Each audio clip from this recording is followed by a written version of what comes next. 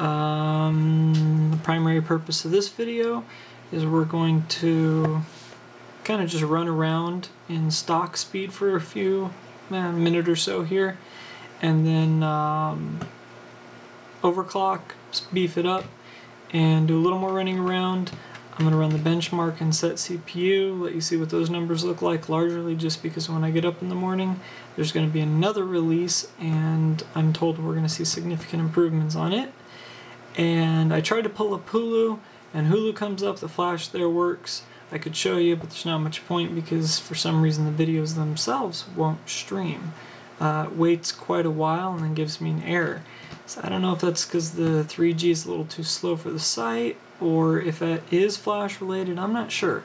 I will pull up a couple flash tests though just to show you. Okay, so I'm on the Rosie launcher. You can just kind of see the performance there. I'm virtually dead. I've been here all day making videos and talking to everybody, keeping everyone informed. And I think my phone knows that because it's not detecting my touch this evening very well. So you can see I've seen worse HTC ROMs out there, but this is by no means speedy, in my opinion. At least not rosy. When you get into applications, the individual apps tend to run a lot quicker. If you watched my videos earlier, you saw me running around in the browser, and the browser was very snappy. The 3G speeds are great. Here you can see, for example, this actually runs much faster than any of my other ROMs have, because I use this app on a regular basis to find backgrounds to suit my mood. So you can see, I'm jumping around in here at a pretty good pace. So I'm going to jump back to Sense. Sorry for the sideways angle and all this stuff, but the way my camera is set up to keep this all in focus, I can't move it back and forth very easily. So you can see now we're running at 550, max at 550. We're in the on-demand profile.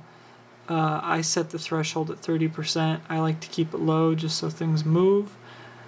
So there we go, battery's at 34%. I have 49K, or 49 meg free memory right now, and we'll run this benchmark a few times. Now I can tell you in my Cal 1.1 ROM right now, if I overclock to 1.1 gig, I generally see like 150 to 200 milliseconds, more to the 150 side. If I run about 900 megahertz, I tend to see about 205 pretty consistently. So you can see the latency on this benchmark here is pretty rough at the moment. But hopefully that's what we'll see in the morning change.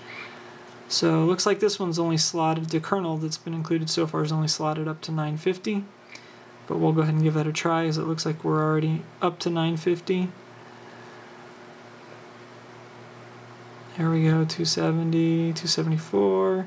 So almost twice as quick in terms of raw CPU. Alright, now we'll go back to Rosie and see what's what. Much better. Still a little bit of lag, although it almost seems like their bounce animation makes it look laggier. It's kind of funny, but definitely an improvement.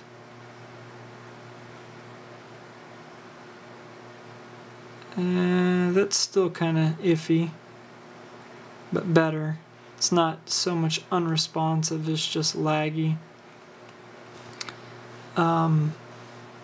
Again, you can see not everything has the same problem. Some of this is lightning fast. I'm going to switch back to GDE for a minute, and then we're going to go into the browser.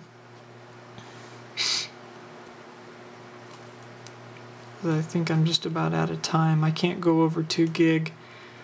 And at 720p it happens fast. There we go. So you can see how much nicer GDE runs now also. That's still pretty rough. I've seen this so smooth that the frame rate was pretty much more than the eye could do. But that's much better overclock. So if nothing else, we know that the overclocking vastly improves the launcher performance, and everything else, like I said, the apps themselves all tend to be fairly snappy to begin with. So if this is just kind of a rosy issue, then the overclocking helps a lot. You can see there, I guess we do get some zoom on this. You know, that's responsive to me. So let's get in here and do some of the tests.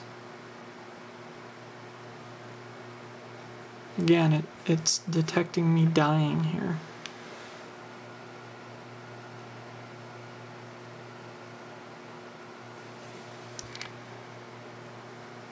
And there's our little Flash player.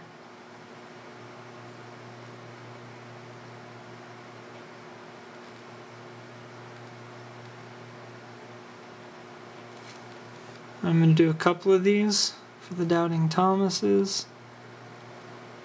And you saw I just Googled there. And this will explain, if I recall, yeah, there's where the confusion for Flash 10 comes from. Just the way it reports it to the site. This is not Flash 10.1.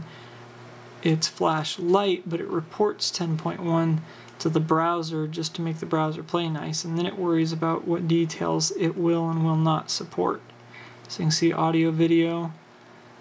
Oh, and again, you heard the Droid a second ago and I got a message, the sound is working. Let's see, let's just try one more here randomly. So there's another one that detects it, doesn't show it off. And I guess I'll go ahead and oh, no, swipe will not be included in this ROM. We've received a very nice letter from the owners of Swipe, and they mentioned their lawyers, and we understood that message in no uncertain terms. I love Swipe. I wish they would sell straight to the individuals instead of going strictly through their OEM model. I can't imagine what they're thinking. I mean, OEM's a lot of money, but they're missing such a huge market segment that way too. So here on Hulu you can see Flash is working. I just haven't been able to actually stream a movie. Burn notice rules. Johnny Cash on Sesame Street. Looks like it's trying to load some other stuff. There's probably a bit of a RAM issue here, just because Hulu's trying to do so much stuff at once.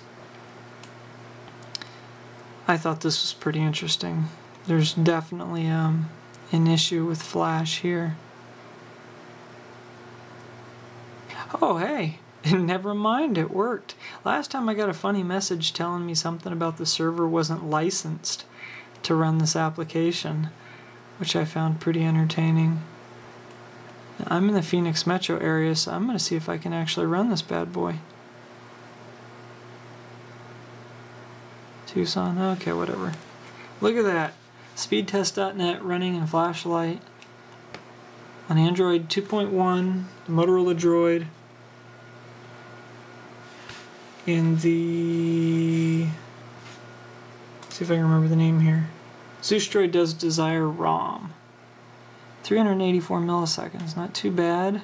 Almost 1 megabit down. Now, that 1 megabit is actually a little bit slow for where I'm at and how Verizon usually works for me, but I'm willing to bet that's taxing the CPU pretty well and slowing it down. But if that's not the ultimate, if that is not the ultimate Flash test, I don't know what is, because that's a pretty demanding little Flash app. Ta-da! Oh, and also the results of that test are to Tucson, and never tested to Tucson before. So anyway, gotta kill this video.